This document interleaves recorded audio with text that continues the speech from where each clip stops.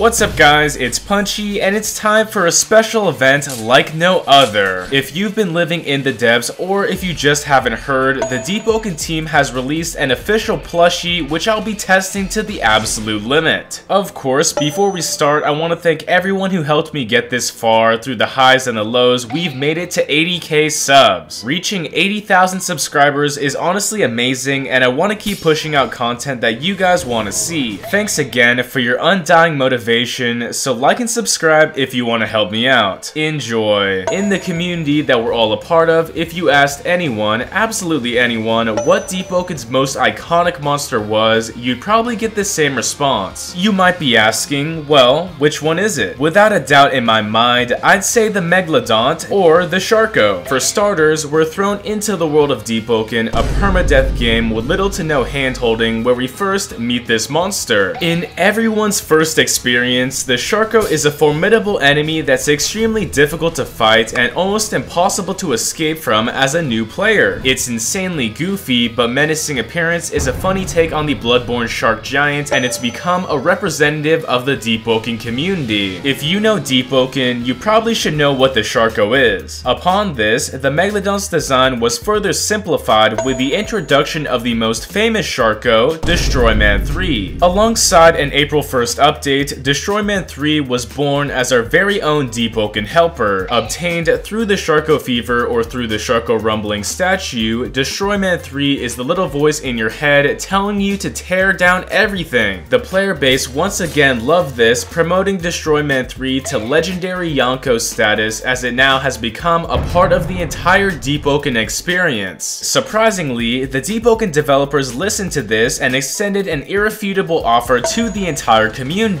Behold, the Sharko Plush. Out of absolutely nowhere, the Sharko Plush started being funded back in 2023, selling 5,818 toys with an outstanding fund goal of 2,909%, which is honestly insane. In fact, just recently another poll was made proposing a Ducaricia Fumo plush, which will definitely be interesting to say the least. Anyway, people wanted this toy and it was delivered, and now it's time to test it out. Happy birthday to the Sharko Plush, ascending from the depths into our real lives. Based on the monster in-game, it's really hard to understand what a Sharko would really look like in person, but it about fits in the palm of my hand. With a spherical round design, it's the perfect shape for tossing around and placing wherever, and it is fairly small. In comparison, the Sharko Plush is easily outscaled by your average watermelon, which I really wasn't expecting. Unlike in Deepwoken, the Sharko Plush is not gonna tower over you. This time the tables have turned. With a further inspection,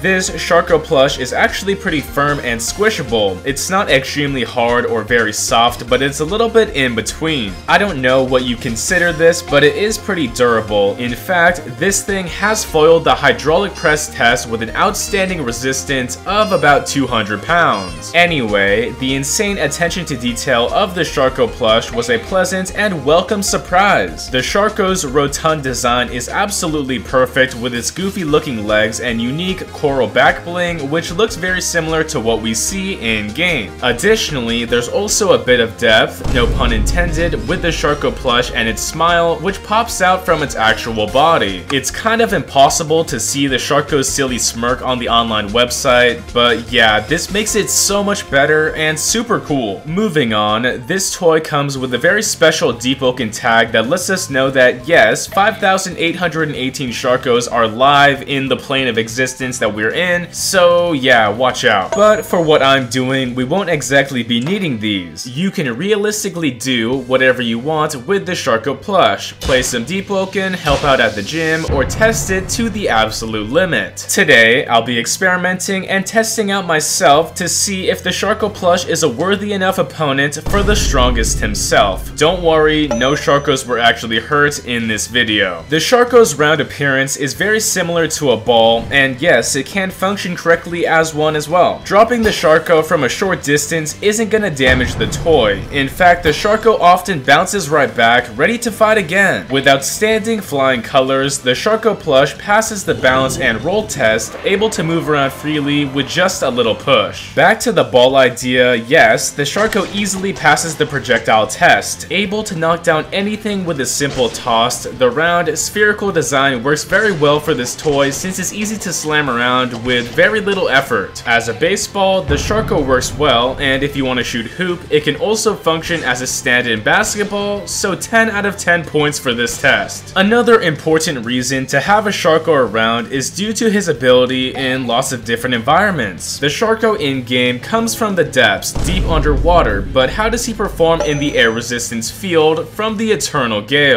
After a few different runs, I'm sorry to say it, but the Sharko Plush isn't gonna do much against the wind itself. I'll have to mark off some points for this, but there is some visible resistance, so I guess he'll get some back for participation. Testing further, on land, the Sharko also doesn't run very fast, and I mean, yeah, his legs are very small. In fact, I'm glad it doesn't, because running away in the game is already hard enough, so the Sharko is allowed to take a break, right? Even after being thrown into the TheRealPunchee boxing ring, the Sharko Plush is able to tank and live through countless punches without faltering, and that's kinda crazy. I mean, the website did say that we could punt the Sharko around, and they weren't lying, so I'ma rate this Maharaga adaptation out of 10, which is really great. He's adapting to everything, but it seemed to me like the Sharko Plush functioned best in the watery depths. Fitting into any container, a box, a jar, or anything with water, we gotta try out the classic plushie test. After soaking in water, we'll hit up the microwave, which surprisingly worked well enough. The next was slamming it into the wall, which resulted in a bounce, I guess, instead of a splat. The Sharko Plush was just that tanky, although its outstanding ability to defend was quite impressive actually. It's about time we get to cooking. With a simple frying pan and essential cooking techniques, boom, we have ourselves a McGurger to enjoy at the end of the day. I'm not gonna lie, it isn't exactly the same or as strange as the one in game, but I had to do it. So finally, I rate the Deepwoken Sharko Plush a 3 out of 3 for Destroyman 3, but of course, you should probably test this out for yourself. Of course, if you guys like this, I'll do more things like this in the future of my channel, but again, I just want to say thanks so much for helping me reach 80k subs. Share your thoughts down below on what you think about the Sharko plushie and what's gonna happen next with the new Ducaricia plushie. As always, make sure to like and subscribe if you enjoyed, and please have a good one. It's punchin' time.